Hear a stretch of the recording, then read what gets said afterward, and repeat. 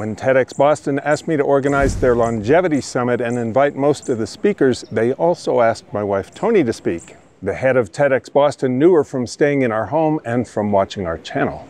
We are fascinated with the question of why almost every country's food guide is based on diets developed over previous centuries, when we've made such striking advances in biochemistry and vitamins, for example.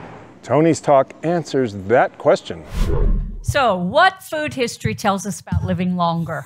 If you ask someone about the diets of previous centuries, they're probably going to answer and say, probably unhealthy. But if there's one thing that we have learned from history, it's that we don't always learn from history. So today I'm going to tell you about some vital things that have been lost in nutrition history. I'm Toni, and I love old nutrition books. In previous centuries, they didn't even know about carbs, fat, and protein. But as nutrition scientists will sometimes tell you today, the very healthiest diets are ones that were started in previous centuries, such as Mediterranean and Asian diets. And they're the basis of most countries' healthy food guides today. They were all developed and refined over previous centuries. For example, there's a widespread belief among nutrition scientists today that fermented sourdough, whole grain breads from previous centuries made from heritage grains are much better than the supermarket bread we buy today. Some of the greatest stories ever told are about scientific advances, like the making of the atomic bomb, landing on the moon.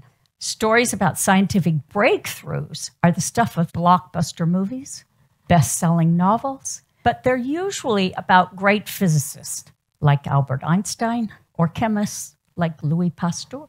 But what about great nutrition scientists who changed the world? We don't hear about them. For example, this is Harriette Chick. She is the first female scientist hired by the very prestigious Lister Institute in London, and Janet Lane Clapon, the second woman hired by the Institute, and they were two future giants in the field of nutrition among a sea of male scientists. When World War I broke out, the men of Lister were deployed to the front lines, and they reported back that they were struggling with beriberi and scurvy. Epidemiology was coming to reveal that beriberi was not the communicative disease that they thought it was. Instead, it was a disease of nutrition. Well, Harriette decided that she needed to reformulate British rations if the men were going to be taken care of. Well, they couldn't get fruit and vegetables to the troops, but they could get lentils and peas, send them to the troops, sprout them, and feed them to fend off the ravages of beriberi and scurvy. And it turned out they also helped with pellagra. Some of you have probably never heard of pellagra. When nutrition scientists figured out that it was vitamins B1 and B3 that were lacking and that they could put them in a pill, they forgot about beriberi and pellagra. And they no longer needed to eat beans, peas, and the bran from whole grains to fend off those terrible diseases. So we unwittingly traded beriberi and pellagra for diabetes, because now we could get our calories from donuts. And we didn't have to worry about beriberi and pellagra. Harriette went on to also figure out about rickets, that it was both a nutritional and an environmental disease. And she helped isolate the cause. She became known as the heroine of Vienna for her work on rickets. King George VI made her Dame of the British Empire. She founded the British Nutrition Society. She gave a keynote speech there at age 99, and she lived to be age 102. We think of our obsession with diet as a phenomenon of the current century, but food historian Ken Albala has a different idea. Here's what he wrote in his book, Eating Right in the Renaissance. We all know that many of us are intensely diet and health conscious. It would probably come as a surprise, though, to learn that 500 years ago, literate Europeans were equally obsessed as we are now with eating right. Then, as now, a veritable industry of experts churned out diet books for an eager and concerned public. From the 1470s to 1650, there was an immense outpouring of dietary literature from printing presses.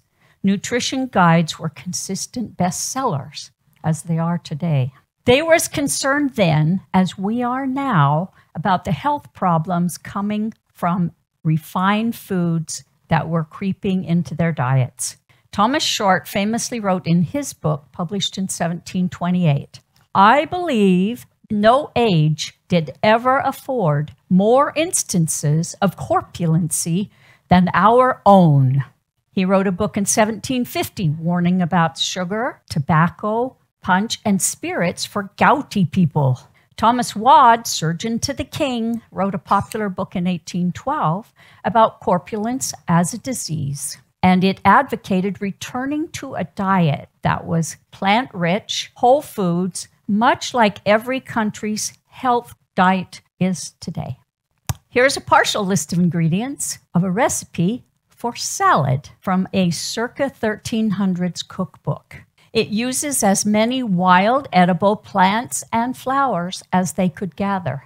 There were two foundational beliefs about diet previous generations had that have been lost to history. First, when it came to animal food, they also believed in variety, just as they did for plants.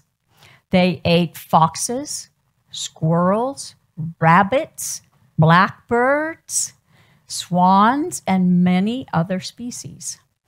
And they ate every part of the animal.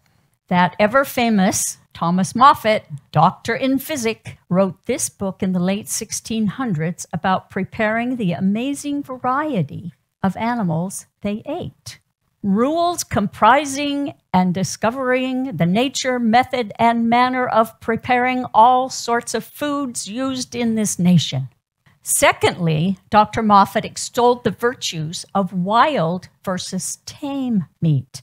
In this passage, he compared wild boar and wild sow to swine raised in pens. Reason teacheth us that it is far above, meaning healthier, than tame pork or swine's flesh. First, because it feeds more purely. I think he meant it lives on its wild diet. Secondly, because it hath not meat brought to hand, meaning it doesn't have a feed trough, but gets it by travail, and hath choice of diet to feed whereon it liveth. Thirdly, it is not penned up, as commonly our swine now are. This appears to be a very common belief before the 20th century. In 1862, Brigham Young, the pioneer who founded the territory of Utah, said, "Beef fattened upon our mountain grasses is as healthy a food as we need at present. Beef so fattened is as good as wild meat and is quite different in its nature from stall-fed meat. But we can eat fish, which, excepting fruit and vegetables, is as healthy a food as we know, and together create a very wholesome diet." But in the 20th century, wild meat became a rarity, and stall-fed became the norm, and variety was reduced to mainly the muscle meats of beef, chicken, and pork. Almost a century after Brigham Young expressed his caution about stall-fed beef, scientists began studying the problem. The Washington Post reported that the Framingham Heart Study is one of the greatest advances in medicine of the 20th century, behind just antibiotics, immunization, and vitamins. For 75 years, 150 scientists and technicians have traced 3 generations of people, measured everything about them, including their DNA. The director of the Framingham Heart Study noted in his book that only in the 20th century did humans come to eat primarily sedentary animals, and he warned about the health effects. What few people saw coming was the intense breeding programs of the last few decades to create fat marbling of beef.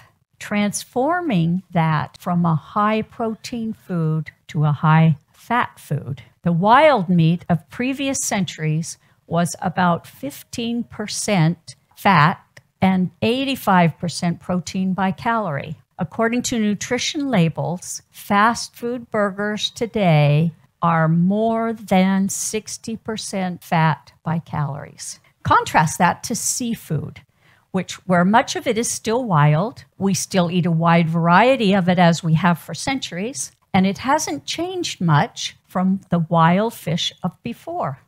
As the obesity epidemic has become serious over the last 30 years, the University of Kansas developed a measure of hyperpalatability of foods, meaning how hard it is for us to stop eating various foods. It shouldn't be surprising to anyone that grain-based foods have become many times more hyperpalatable than they were just a few decades ago by combining sugar, fat, salt, artificial flavors and colors, and emulsifiers to create a smooth texture. What is surprising is that meat-based dishes have almost kept pace with the grains in the hyperpalatability race, based on the increasing fat content from marbling. What is even more surprising is the numbers on this graph do not indicate 50% more hyperpalatable. The University of Kansas is reporting that grain dishes are 50 times more hyperpalatable.